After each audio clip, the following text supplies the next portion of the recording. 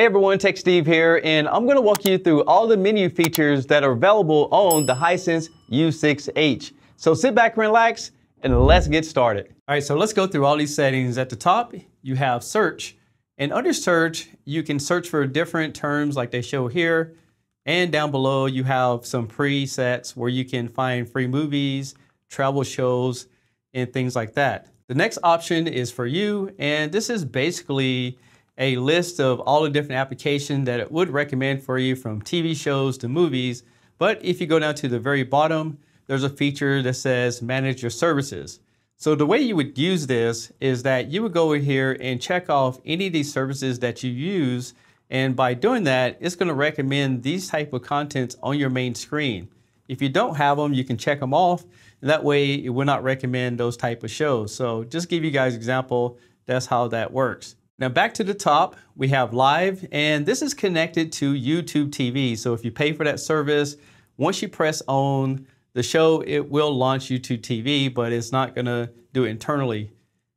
Next, you have movies, and this is if you wanna buy or rent movies, or if you have any of those services that I showed you before, and that's the same as the shows. Now, this TV does not have an app store that says Google Play Store like you used to on your phone.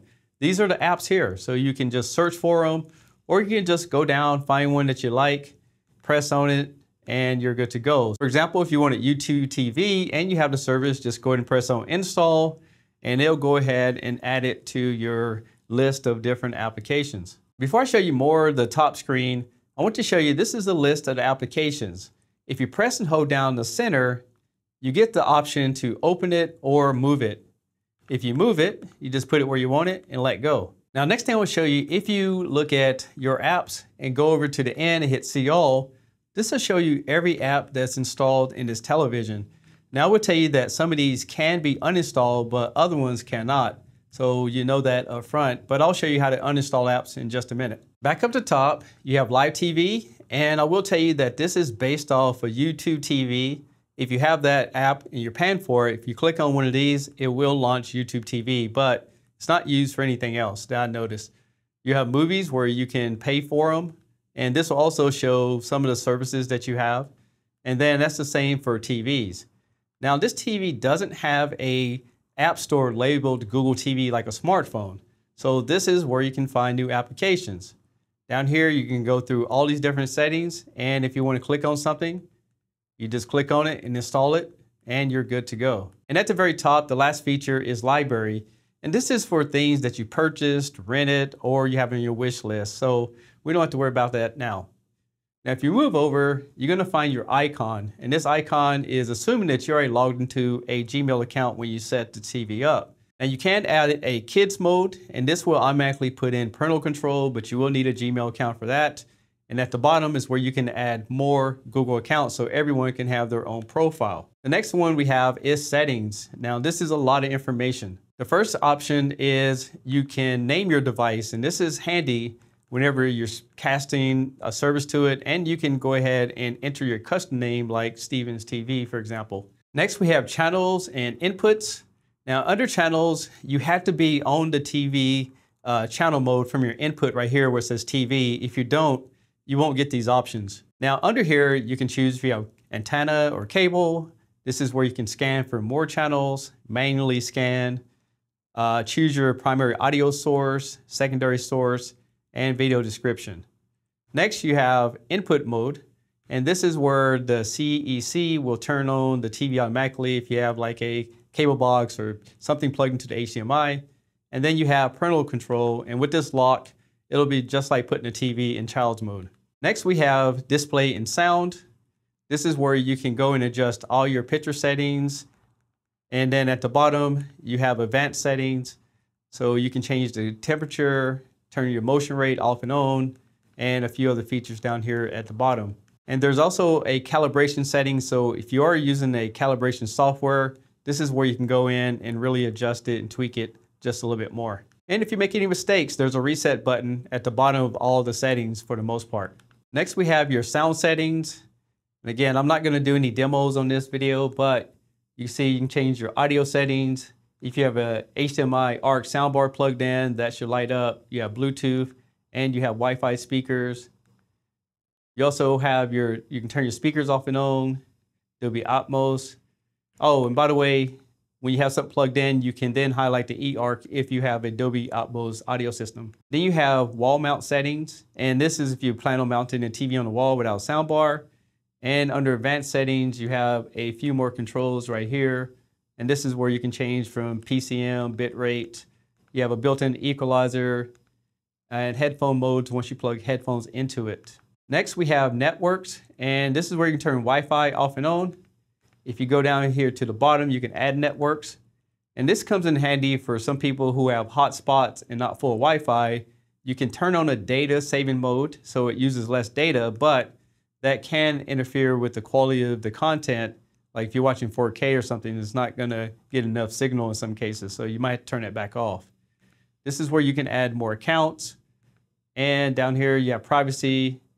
Some applications need location, so right now the Google is turned on and the setup wizard is turned on, but you can go down here and modify some of these settings as well. And under apps, you can see all the apps installed in the TV. Here's a list of all the apps. You have permissions and security. And another thing I want to point out inside the apps is that if it's not bloatware in the TV, you will have an uninstall button right there.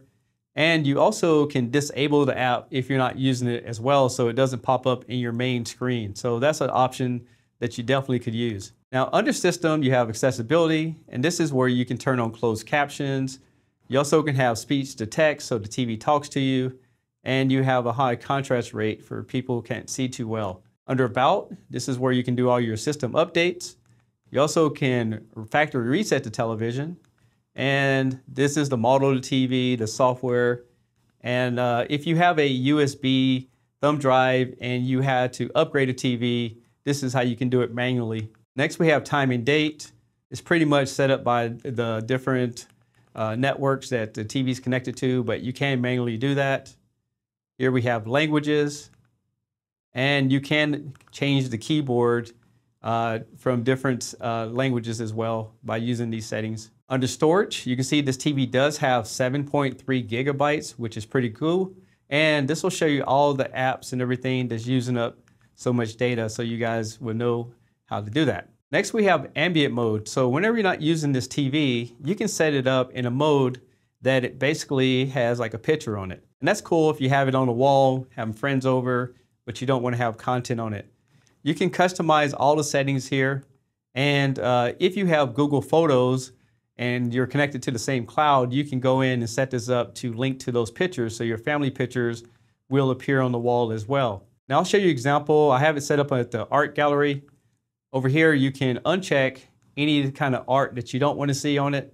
And this is actually feeding through Google's cloud. So if you actually don't have Wi-Fi, or if you don't have a lot of data, you don't even have to use this feature, to be honest. And then I'll go ahead and start it up so you can get an example of what it looks like.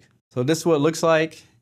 And then down here at the bottom, it will show you some different things you can do whilst in art mode, or if you let it sit here, that'll go away. Next, we have power and energy. You can have the TV to turn on to the Google home screen or the last input. And I typically use the last input if you have another device connected to it, like an Apple TV or Roku. That's where you can use that feature. You have a different timer where you can have the display to turn off if it doesn't see a signal. And then under power mode, you can turn off the standby light. You also can adjust the sleep timer, and there's another way to do that, and I'll show you in a minute. And you can have the TV to turn itself on or off with timers as well. Next, we have cast, and this is where you can take your smart device and you can cast it over to your television. And this is good if you pull up a YouTube video on your phone and it's connected to the same Wi-Fi network. You can send that video to the TV, and then the TV will start using its own data to stream that, plus all the controls on the remote control will work. Now under system sounds, this is where if you want to hear clicks whenever you click on the remote control, but I have the volume down right now while I'm filming this video. And then under advanced system, and next we have Amazon Alexa services. Under here, if you go through your setup process, you may need your smartphone, and you can go in here and use Alexa to do different commands on the television, which is great. This is where you put it into store retail mode so you can get a nice little demo plan. Don't really recommend that unless you have it in the store. Here's where you can register the TV with Hisense. There's an online instruction manual and a few other features down here. And the last one here at the bottom is a restart. And this is different, so you just press this and it restarts the TV. Next we have remote and accessories. And this is where you can connect Bluetooth headsets to it, keyboards, anything you like. And you do have your remote control. And if you need to pair the Hisense remote control, all you need to do is hold the back button and the home button together, and it'll pair your remote control with the television. Another feature I want to show you on the remote control is this one right here. That is a separate menu button. And if you press that, you get this separate menu, which is great because you can easily get to your picture and sound settings, but it also has a gaming zone down here that you can get to for people with PlayStations, Xbox, and things like that. Now, I won't go over into this video, but I'll just kind of show you what it looks like. You just basically get some settings for your gaming console. Now, we'll be doing a separate video for the PlayStation and Xbox, and we'll dive into that a little bit more. Now, this is crucial. If you have a 4K gaming console, you have to go in here and put it into enhanced format. If you do not, everything you plug into it is only going to be 1080p. So just remember, hit that menu button and go change that to enhance. Next, you have audio only, and this is great if you listen to a podcast or something on TV, or it's late at night and you don't want to have the picture on. You can just go audio only. There's a quick button to your sleep timer, and then this is a quick way to get to some of those advanced settings that I showed you guys earlier.